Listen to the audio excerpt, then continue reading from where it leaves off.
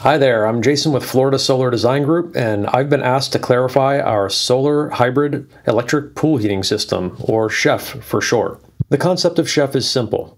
We take an electric heater, either an existing one or a new one. It's an electric heat pump efficient pool heater, and we estimate how much electricity that we'll use on an annual basis, and then we calculate how many solar panels you'll need to offset that utility electricity that you'll be burning. Now, this is in stark contrast to a traditional solar pool heater, which is simply black plastic panels on the roof that we send water up to, it heats up, and it comes back to your pool.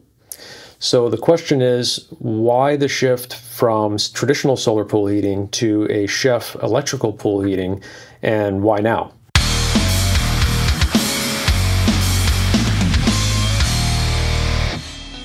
Jason. I'm the principal solar designer and licensed contractor at Florida Solar Design Group. I'm going to try and make this as simple as possible. There is a more in-depth discussion that I've done on this, and I'm going to link it down in the description below. So if you want to look at the whole story, you can do that. But today we're just going to talk about the basics. So why SHEPH versus traditional solar pool heating? It really comes down to two things. It's performance and price. The performance on a traditional solar pool heater, remember, we're just sending water to the roof, it's coming back down, and we gain as much heat as we possibly can. Now, that works great when it's really sunny outside, there's not much wind, and hey, it works great in the summer, believe me. But in the winter, when you need to heat the pool the most is when it's most challenging. So, and that's the case for every pool heater, because the pool is losing heat as it's being heated. It's constantly losing heat to the atmosphere. So with a traditional solar pool heater, you're stuck with what you can get with the weather. So if it's a cloudy day, you're not going to get much performance. If it's raining, you're not going to get any performance. And if you have a period of bad days in a row, then you're going to be stuck on a good day waiting for the pool to heat up. And that's going to be really challenging for a solar pool heater to get it to temperature in a timely fashion for you to enjoy your pool. With an electric heater, you are only limited by how many hours you run it. So, of course, in worse conditions, like colder conditions, it's not going to perform as well as it does in hot conditions. It'll take longer for your pool to heat up. But the point is, with an electric pool heater, you can heat your pool to any temperature you want in almost any condition, at least any condition where you're most likely to swim. So we do get a lot of people that contact us, sometimes our clients, sometimes others, that say, hey, solar pool heating, it's great, it does its thing, it heats the pool, but it doesn't quite get it where we want it to be, when we want it to be.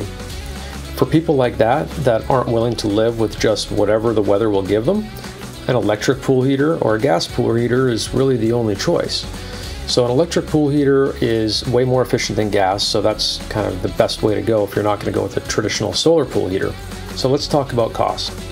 And the question comes up, why haven't we been recommending this for years? Why didn't people just put in solar panels and use them to offset the heat pump heating costs over an annual period, years ago? And it really comes down to the economics of it.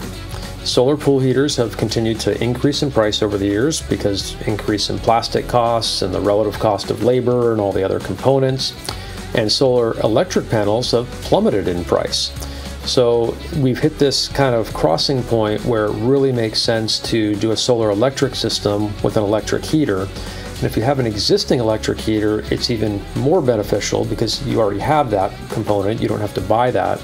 And if you don't have that component, we're actually giving that to you at our cost to kind of sweeten the deal and make the numbers work.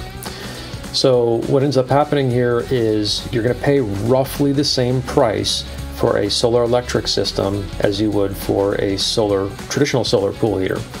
And you get a tax credit on the solar electric system. So that's how we get to that kind of even crossing point.